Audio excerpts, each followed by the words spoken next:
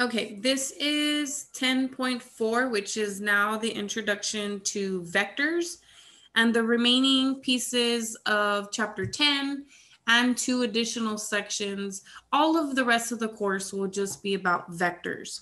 Now, you probably won't see vectors in Calculus 1, but they will come back in Calculus 2, and I believe they're used in Calculus 3 as well.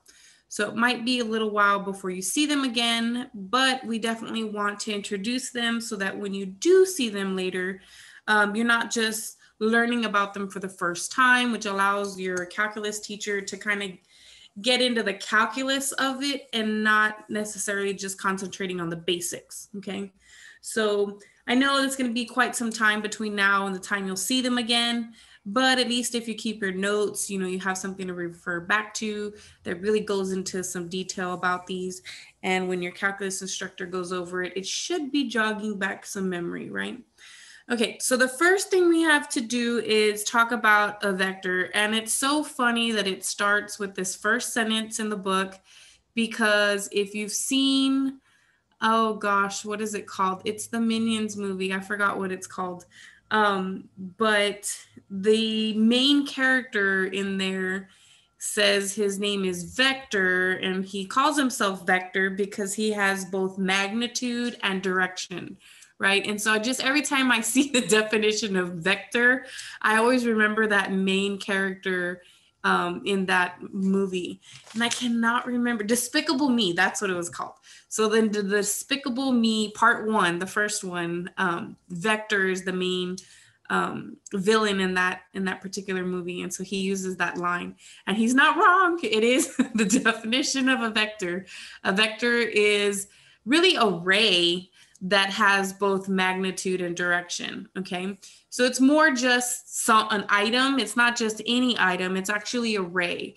An array is actually going to have a starting point, which we call the initial point, and then it goes in a certain direction toward another point. Okay, and so really it is a segment. Even though we call it a ray, it looks like a ray because of the arrow, but it doesn't extend beyond this point. An array truly does go infinitely in that direction. Okay, so it's really not a ray, it's a segment, goes from one point to another, but in a particular direction. Okay, so this particular ray is completely different than if the arrow were pointing toward the point P.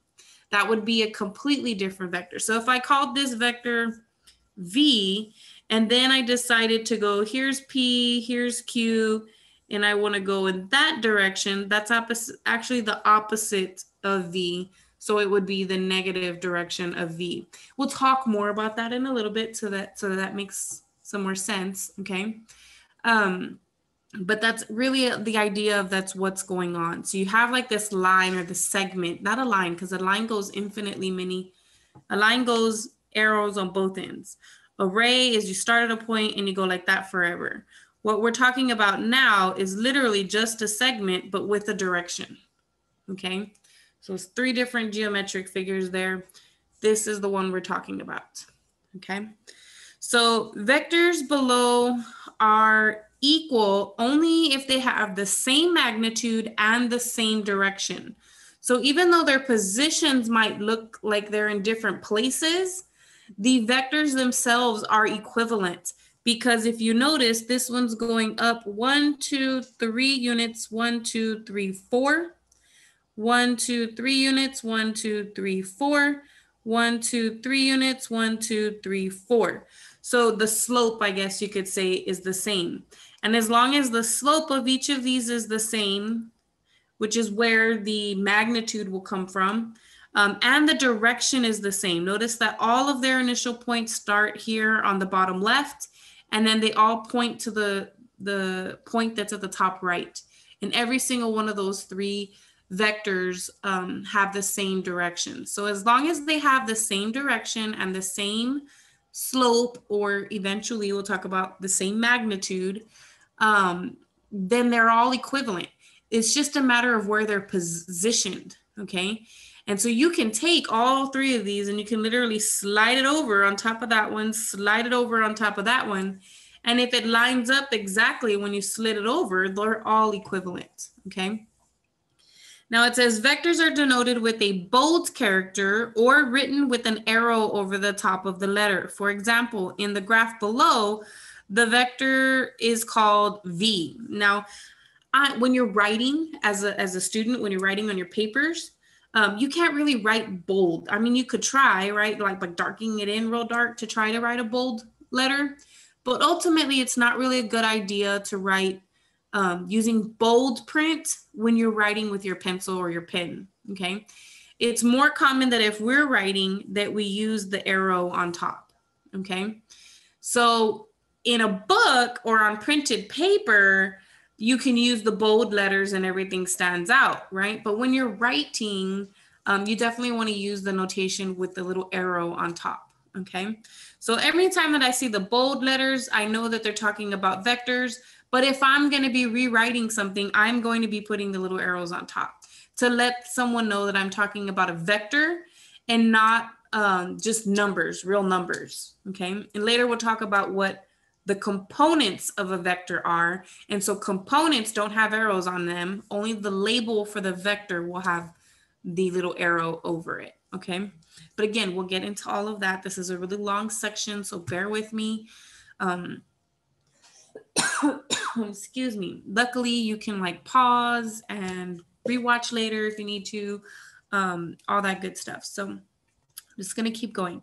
So it says to add vectors v and w, what you do is you draw vector v from an initial point of v and connect it to the terminal point of w. The sum of these two vectors is the vector whose initial point is P and whose terminal point is R, okay? So here's an image. What you've got to do is you know what V looks like, you know what W looks like. Now, what you do is you position W so that it starts where V ends, okay? So notice that I have V here, and if I had a vector W over here, I would have to slide it over so that it starts where the V ends, and it has the same slope and it ends up in the same direction, right? Once I have positioned W to end where, once I have positioned W to begin where V ends, then what you do is you take and you draw a vector from where V begins and where W ends. And when you draw that and it goes in that direction, you have to start with V, the beginning of V, and you have to end with the end of W, right? Because it's V plus W. So you start at this guy's beginning and you end at this guy's end point. Excuse me. So once you have that vector there, that is the vector V plus W.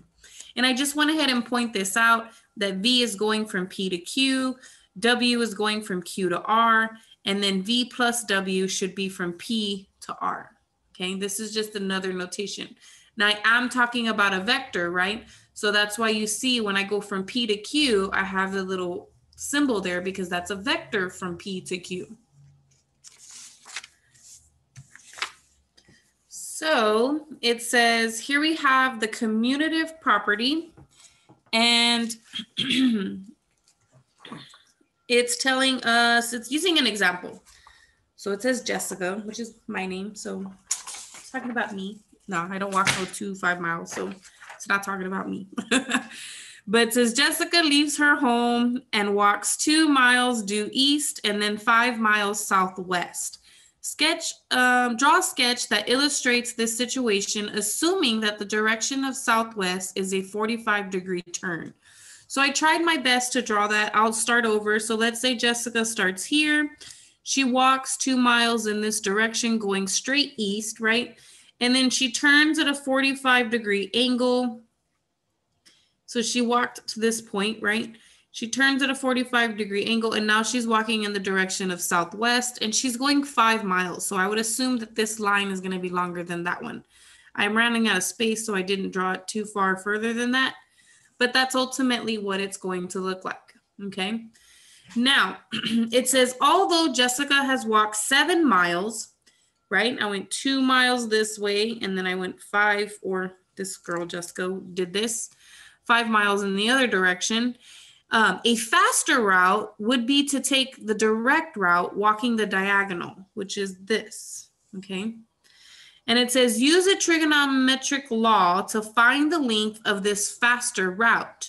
And so notice that you have side, angle, side, okay? And if I drew that dotted line here that connects them, this is the unknown that we're trying to find, okay? And so for side angles, side triangles, the best thing to use is the law of cosines. So I know that I have the opposite angle here. So then that means x squared is going to equal 2 squared plus 5 squared minus 2 times 5, and then cosine of 45 degrees. So when I do all of this computation, I find out that x actually equals 3.85 miles. So then now I know the measurement of this. This is going to be 3.85 miles, okay? So it would be a faster route to take from this point to this point, okay? Now it says, what if Jessica left her home and walked 5 miles southwest, then 2 miles due east? So notice they reversed the order of the original scenario. They didn't change which direction she walked in. All they did was change the order in which she walked, okay? So it's instead of going around the block this way, she went around the block the other way, okay? And that's what they're trying to demonstrate. So what I did was I drew the original scenario. So here's where Jessica started. She went 2 miles east, then she turned at a 45-degree angle, and then she went down this direction and ended up in this spot. Now, instead, let's say she walked 5 miles southwest and then 2 miles due east. She still ends up in the same exact spot, okay? So it says, would she arrive in the same location? Yes, we drew the sketch on top of the original sketch to demonstrate that. And then it says, based off of this observation, the vector addition is actually commutative. Because notice that it doesn't matter whether I go from here to here to here, my addition is going to be from the beginning to the very end, which is there. And so it doesn't matter if I go in this direction and then that direction, it's going to be the very beginning to the very end. So no matter which path I took around the block, I still end up in the same position and I'm still going in the same direction ultimately, okay? So because of that, they established some identities. So first we know that vector addition is commutative, which means it doesn't matter which order I do the addition in, it'll come out the same. Sometimes it's more convenient to do one than the other. And we have vector addition is also associative. So if you have 3 vectors, there was a typo here, but it should be U, V, and W, or V, U, and W. Now, when you have V and then U plus W, you can, instead of associating these 2 first, you can slide the parentheses over and associate the first 2 vectors, find that addition, and then add the last one, okay? And it'll come out exactly the same. Again, sometimes it's more convenient to do one first and then the other. So that's the point of having that associative rule. We also have the 0 vector. We'll talk a little bit more about what makes a 0 vector a 0 vector. It literally has no, magnitude is also like the length, okay? So it has no length, no magnitude, and it has no direction. So it's basically just like a point, okay? So no length and no magnitude. So when you add something that has no length and no magnitude, it doesn't, again, it's associative, so it doesn't matter which order you add something with no length or magnitude. But when you add something with no length or magnitude, you're basically going to end up in the same spot as V. So essentially what's happening is if you have, this is the 0 vector, and this is the V vector. And when you're doing V plus 0, you would have V, and where V ends, you would put the 0 vector, which would be right on top. Well, that's the same exact thing as V. And the same, if you started with the 0 vector and then you put V on top of that, it would look like this. But again, it's the same exact thing as V, okay? Okay, So it says if V is a vector, then negative V is a vector of the same magnitude. So it'll have the same length, but it has the opposite direction. Now, I kind of talked about that on the last page. I did mention that that was going to happen, right? I said if I wanted to go, where is it? If I wanted to go in the negative direction, opposite direction, then it would be called negative V. Now you just have a property that's telling you so. Excuse me. And further, if you take one vector, so let's say you start with V, right? Here's V. And then from this point, you do negative V on top. Well, negative V is going to mean you're going to go back here.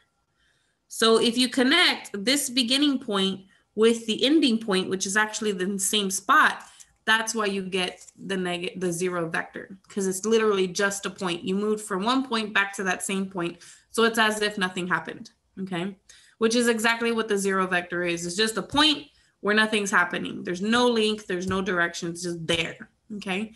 And so if you go up and then you go back down, I mean, it's the same thing as if you'd have just done nothing, okay?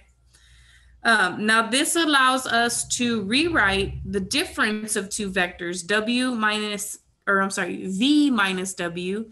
Instead of writing V minus W, we can write V plus a negative W. So when you're drawing, there's no definition for how to draw V minus W. So what they do is they write it as a sum. And now that you have it as a sum, you can do the subtraction. So if you've got V, let's say V is this, and then let's say W is this. I'm going to go straight forward, okay? And notice that's a little bit longer than V. So I cannot draw V minus W, but I know that if I'm adding, if this is W, I can do the opposite direction, which is negative W. And then if this is V, all I have to do is put this one where this one ended. So if it ends here, that's where my W begins. And this is negative W. And then now if I go from here to here, I have V plus negative W, which is the same thing as V minus W. So this vector is V minus W. But I couldn't do that. I couldn't draw it unless I had this statement here that allows me to rewrite it as an addition. Okay. Now, here it has, if alpha is a scalar, and a scalar is just a real number, okay? So it's not a vector, it's just a number, okay? And let V be a vector. The scalar multiple, or alpha times V, is defined as, I don't know why they have a V and a V, so this guy shouldn't be there.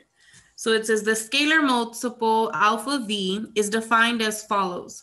For alpha being positive, the product alpha V is the vector whose magnitude is alpha times the magnitude. So it makes the vector either longer or shorter, depending on what alpha is. If it's a number bigger than 1, it'll make the vector longer. If it's a excuse me, a number less than 1, but still positive, it will make the vector shorter, okay? So it'll have, that will affect the magnitude, but the direction will still be the same, okay? Because the alpha, if it's positive, is not gonna affect the sign of what's happening to the vector. So it'll still be in the same, it won't affect the sign of the slope, okay? Which means it won't affect the sign of the direction, okay? Now, it says if alpha is less than 0, then when you multiply it, yes, it's still going to affect the magnitude, but you don't really work with the sign. If it's bigger than 1, the number by itself without the negative, if it's bigger than 1, it'll make it grow. And if it's smaller than 1, it'll make it shorter. It doesn't matter what the sign is. The sign affects the direction, okay? So the direction will now be in the opposite direction of V, because whatever you have, when you multiply it by a negative, it's going to completely change the sign, right? So if your slope was positive, meaning going up and to the right, and then you change it to a negative, now it's going to go it's going to go down into the right or down into the right. So then now it's going in a different direction, down into the right. So it'll be going this way, right? Actually, if you go up into the right, then you got to go down into the right still. So yeah, it will affect, not necessarily the slope, but it'll affect the direction. So instead of going up, it'll just be going downward. Now,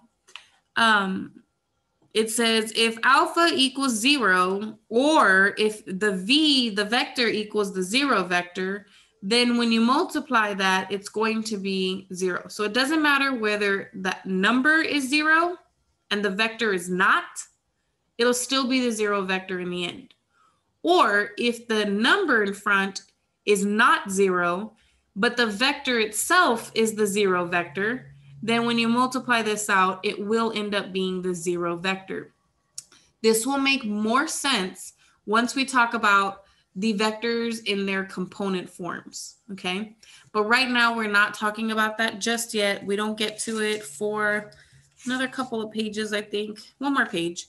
And then we'll talk about its components, and then you'll see why this is what it is, okay? So it says, for example, 1, based on what is known about multiplying real numbers, complete the following. So if you have a number 0 times a vector, any vector, we already know by that rule, the bottom one, that it's going to be the 0 vector. 1 times the vector means it's not going to change anything of that vector. It's not going to change the direction. It's not even going to change the length. So it's going to be the same original vector. Now, if you have negative 1 times v, the 1 is not going to change the size of the vector, but the negative is going to change the direction of the vector. So it ends up becoming negative v. Now, if I have two numbers that I want to use, right? So this sum of scalars times a vector can be written as this scalar times a vector plus this scalar times the vector, okay? Now, same thing here. If I have a scalar and I want to multiply it by 2 vectors, I can do the scalar times the vector and then the scalar times the vector. Same thing here. If I have multiplication, we can use our associative property of multiplication. And so if I slide the parentheses over, I can actually multiply the scalars together first and then multiply that into the vector. Again, all this makes more sense if you know the component definitions. Once you know the component definitions, you can actually prove that these things are true, okay? So for example 2, it says use the vectors given to draw the following vectors. And it has all 3 of these things. Now, I tried to draw it on here. You can kind of see some lines that I had, but I didn't have enough room to draw it on there. And so I wanted to grab some graphing paper, but I can't find any. So what I'm going to do is I'm just going to kind of draw this on here. And I'm just going to mark this, try to stay within the same like length of these lines. Although it doesn't look like I'm doing that, but just so you could get an idea of what's happening here, okay? So I'm using this axis just so that I can see better. If you want, you can imagine a bunch of little squares, but it's too much for me to draw like a big giant squares all over the place, okay? And I wish I had graphing paper. I used to, but I don't. Let me check real quick. I don't think I have any more.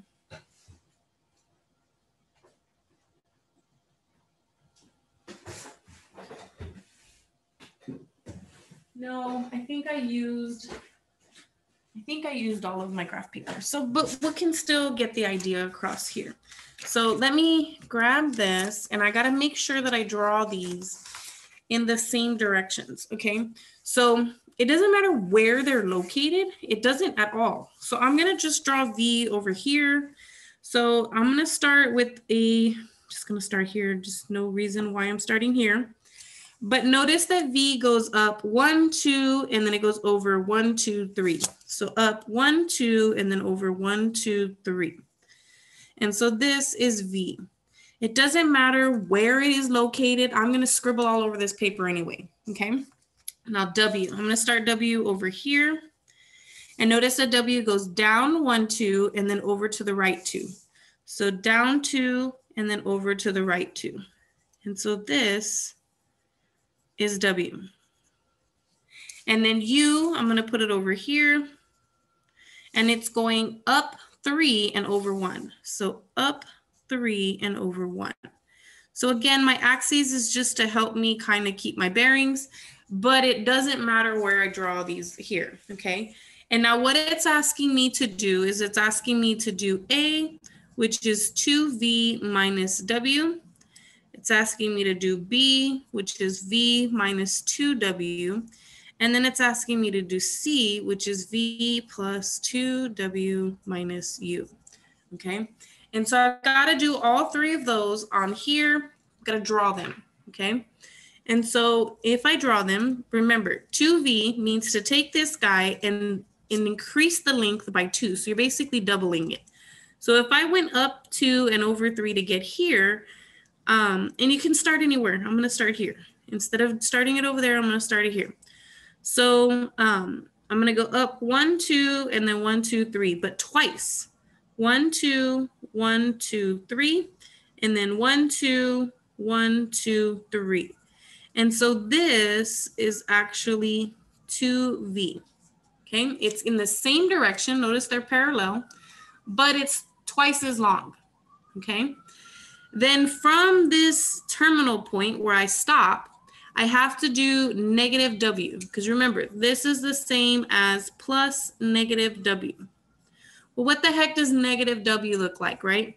If W is going in this direction, all it means is that negative W would be the same thing. So start here, and this goes down 1, 2, and over 2. 1, 2, and over 2. So instead of going downward, I would be going upward. And this would be negative W, okay? So notice where the arrow is.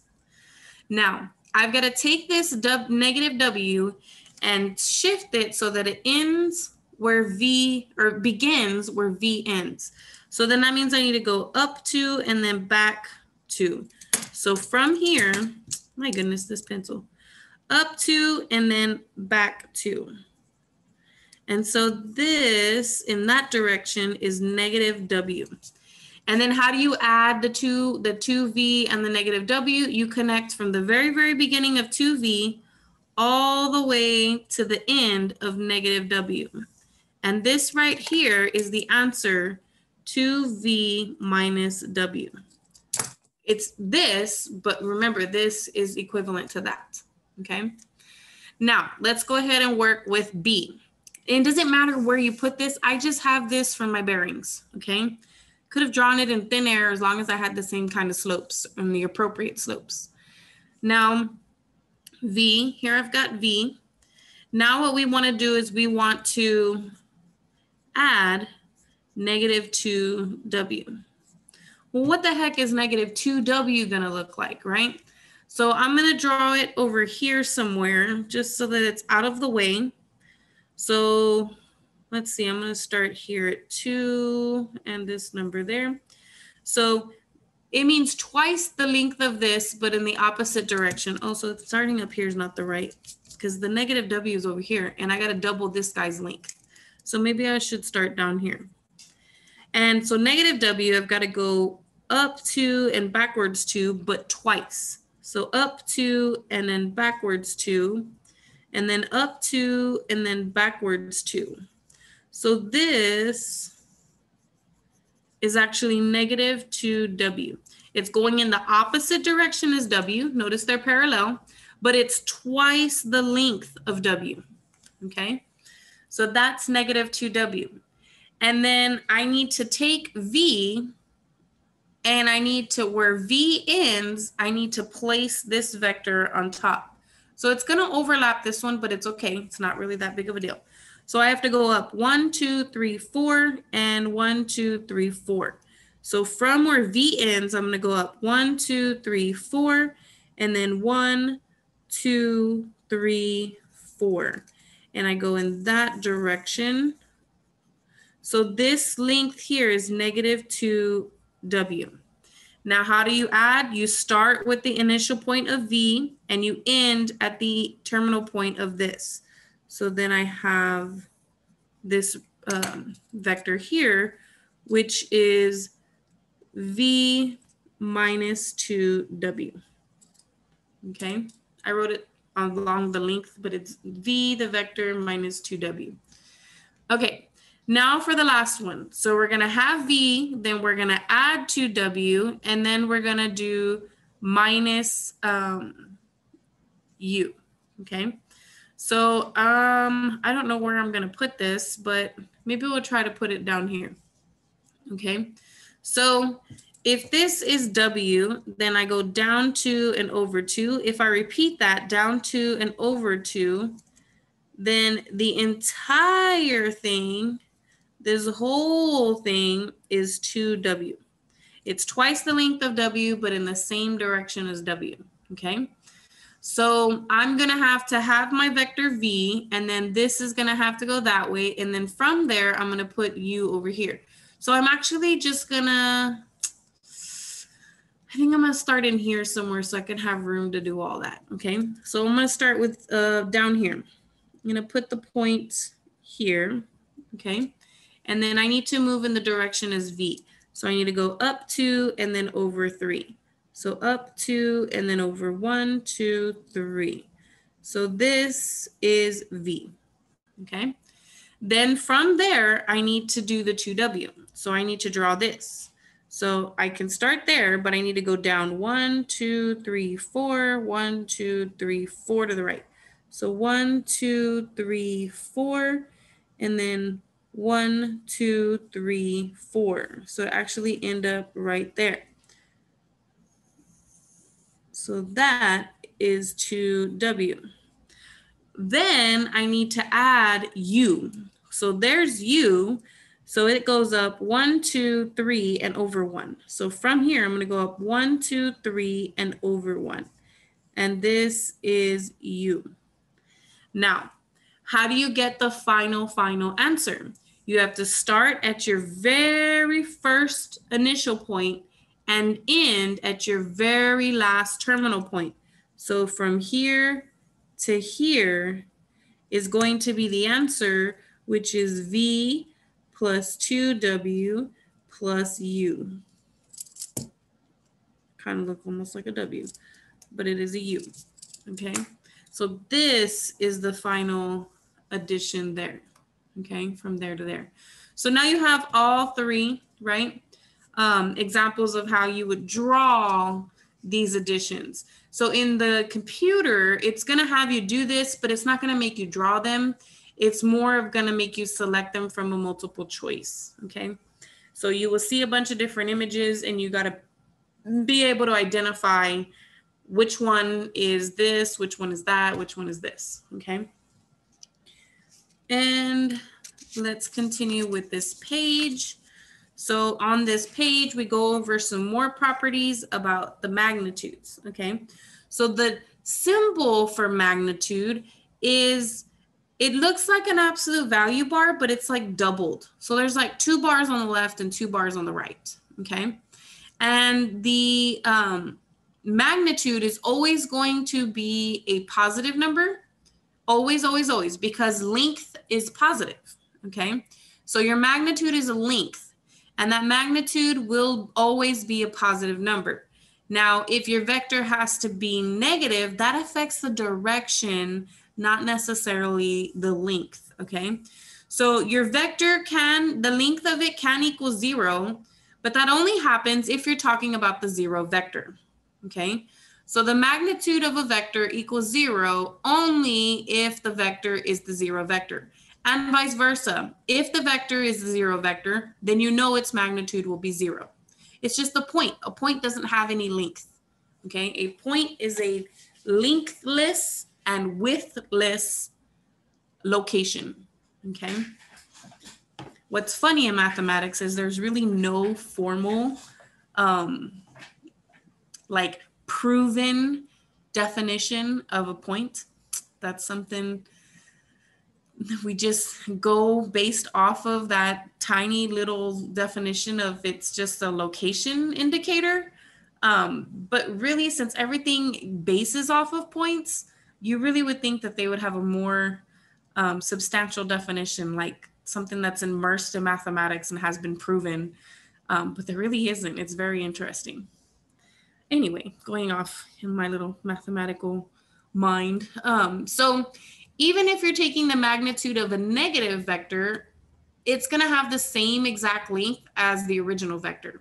So remember, these two vectors should have the same length. The only thing that should be different is their direction, okay? So that's why it's saying the magnitude of v is going to be the same as the magnitude of negative v, because the only difference between those two vectors is the direction.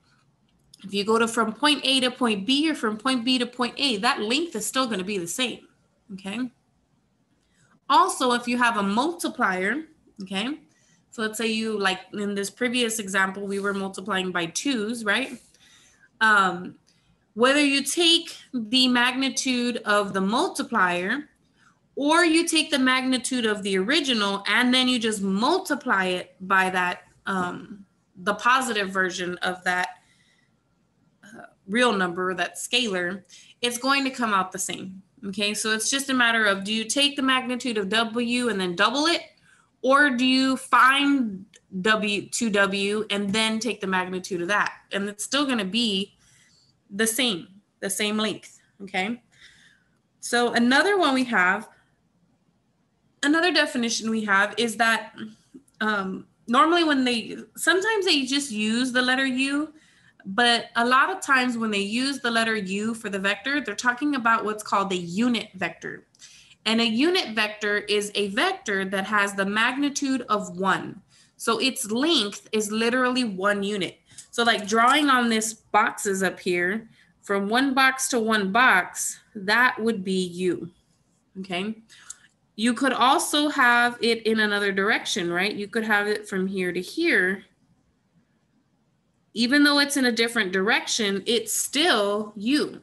I could have drawn it from here to here, and that's still a unit vector.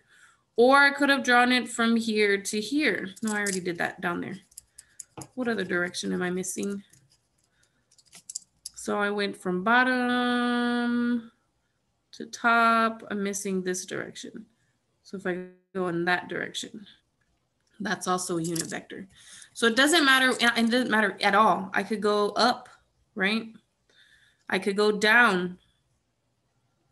These are all unit vectors. I could go to the right, or I could go to the left. Every single one of these things in all of those directions is a unit vector. And it doesn't even need to be like a 45-degree angle. It could be some other angle, just so long as the vector is of the same length. It just might stick up a little bit because it's not the 45-degree angle. So as long as it still has the same length of 1 unit, it is still a unit vector, okay? I just don't want you to think that they're all going to be like 45-degree angles or straight up and down. It could be at any angle, as long as the length of that vector is just 1 unit, okay? So let me go there. Where's the rest of my papers? Here we go. So now we get to talk about components, okay? And so before we can talk about components, my goodness, we're not even a third of the way through this lecture. It's crazy. I may need to break it up. How many? Yeah, this is already 40 minutes. So I'm going to stop it here and then I'll continue with the position vectors in the second video.